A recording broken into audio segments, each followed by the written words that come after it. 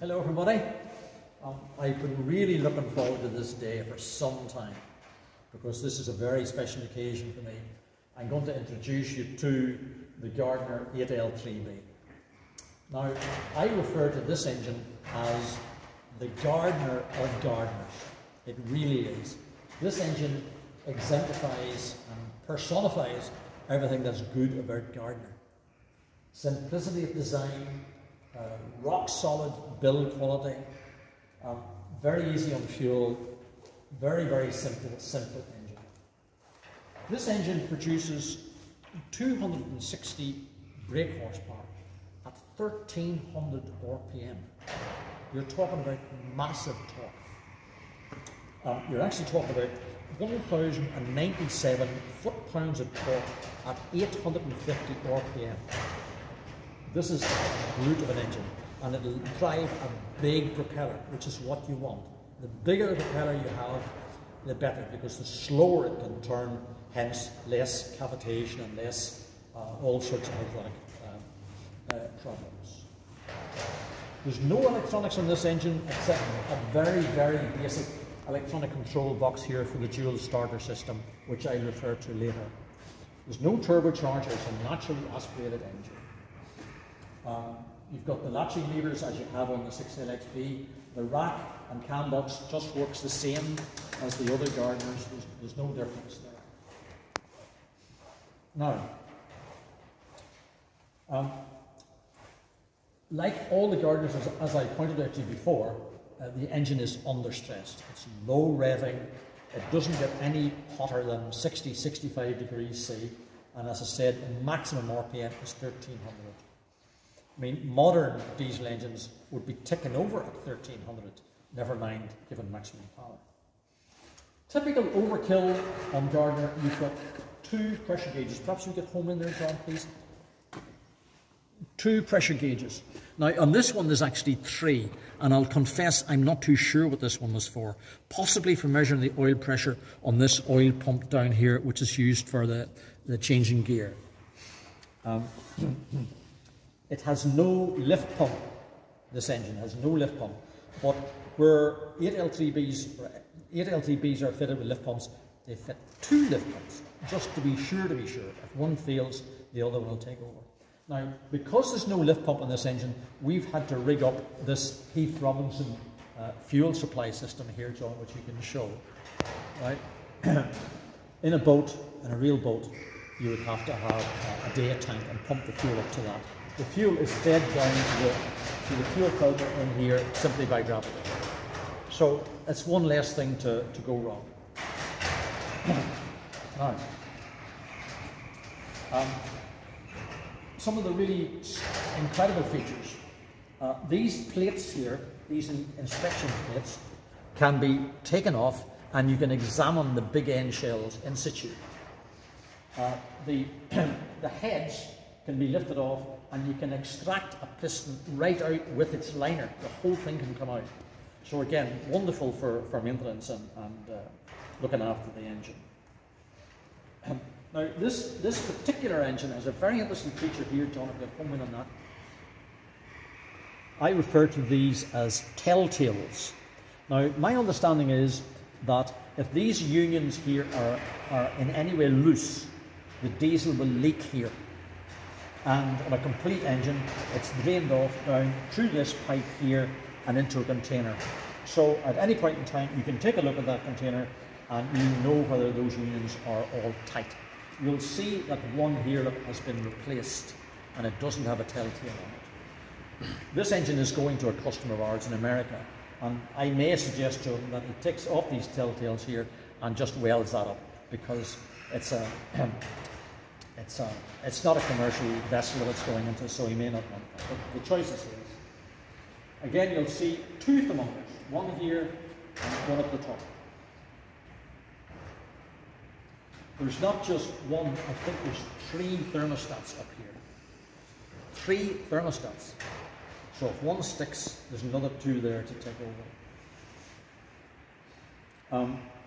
The drive for an alternator comes off here. Maybe you can show that, John, just here. Sometimes they also come off the front. But on this particular engine, that's where they're coming out.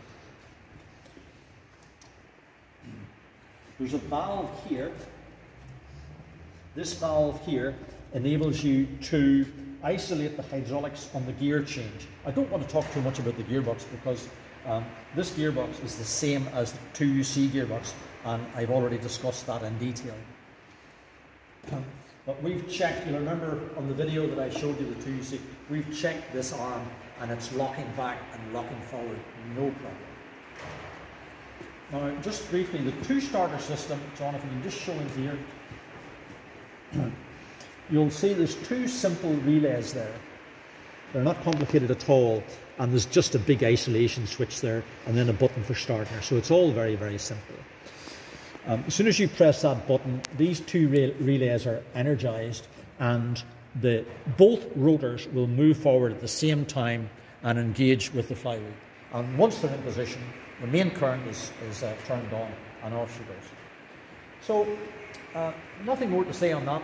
We proceed now and start her up. But before we do that, I'll just go through a few points with you before we would start up any Gardner engine. Maybe you could just pause it there. Okay. So I'm really sorry about the background noise here. I can't help it. Again, we've got a storm here and the doors are rattling. There's nothing I can do about it. You'll just have to cut your ear extra close to your PC. So I'd just like to go through a few things here that we would do before starting an engine that we suspect has not been started in some time. Now, this one, we've started it quite recently, so I'm cheating a bit here. The first thing we would do under normal circumstances is we pop off the rocker covers and make sure that all the valves are moving freely. Okay? The next thing we would do is we would turn the engine over somewhere or other. If we've got access to the flywheel, we simply turn the flywheel. We may need to employ some sort of a big lever or something to do that. On this particular engine, we can use this coupling here on the front. See when she turns up. She's turning fine. I know she's turning out okay because I've already turned her a few days ago. Now, once we've done that, I personally would strangle the engines which will not start. I would then hit the starter and see is she turning over nice and happy, that there's nothing, no major knocks or worrying sirens or anything like that. And that's it. Once you've done that, you're free to go. You can bleed the diesel here.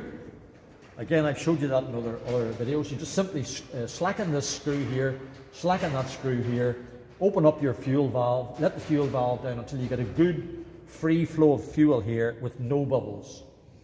You then operate these levers here, no more than, they're quite difficult to pull down, but that's the way they should be. Whoops. Have to unstrangle her. Right, you get that feeling?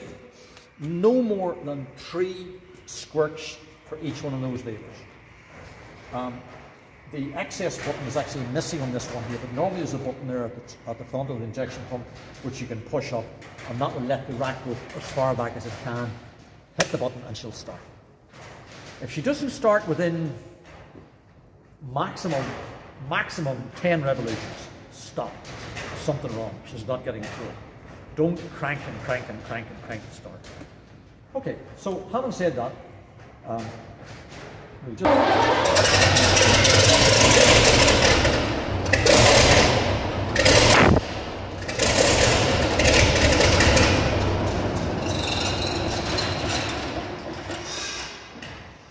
Okay, the trigger box is actually missing from this engine because it's actually broken.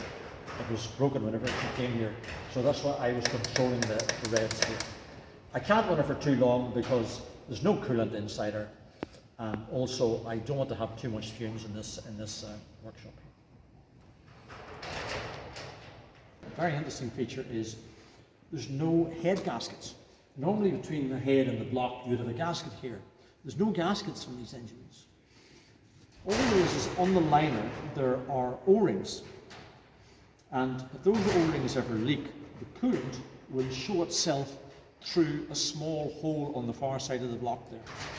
So you'll get warning that there's something wrong, and that can be addressed. The whole liner, as I said, will pop out really quite easily, and they're very easy to replace. So another score for Gardner. This is a general tour of the engine to give you some idea of the size of it. You can see how massive the gearbox is here. The whole engine and gearbox weighs about 4 tonnes. These air inlets here are really quite clever. They suck air up from underneath the engine and hence help the bilge to stay dry. You'll see how big the water pump is there. That we're not in our own workshop here. We're in a workshop of a business called AIC. These people make incinerating machines, widely used here in agriculture, but they're also used in the marine industry, on fish farms, in big boats, where they can take in whatever waste that is being produced, and they can process and render it down, and they can also extract the energy from that waste and use it to heat radiators or have hot showers or whatever you want. Now, this is a local family business here. I'll give you a link to it at the end of this, the very end of this video. I'll put up a link to it. I'm very happy with what these guys are doing here. It really is an environmentally responsible thing to do what they're doing here. They really are doing a super job. This is a local family business. This is rural Ireland you're talking about here. So my family have known these people for generations, and I can swear by them. These are good people. These are solid people, and they know what they're at. These guys are highly wired up technically. They really know their onions. So if you've got, that's a blatant plug for them, of course. If you're thinking at all of any incineration equipment in any industry, but particularly in the marine industry, you can give them a shout. I'll be delighted to hear from you. So that's all I have for you for the 8L3B now. I will show you at the very end a photograph of her going off. But this engine is going to our customer in America, and she's going into a big boat there. So I know he's not going to have any problems with this engine. This is a good solid engine. Thank you for joining us.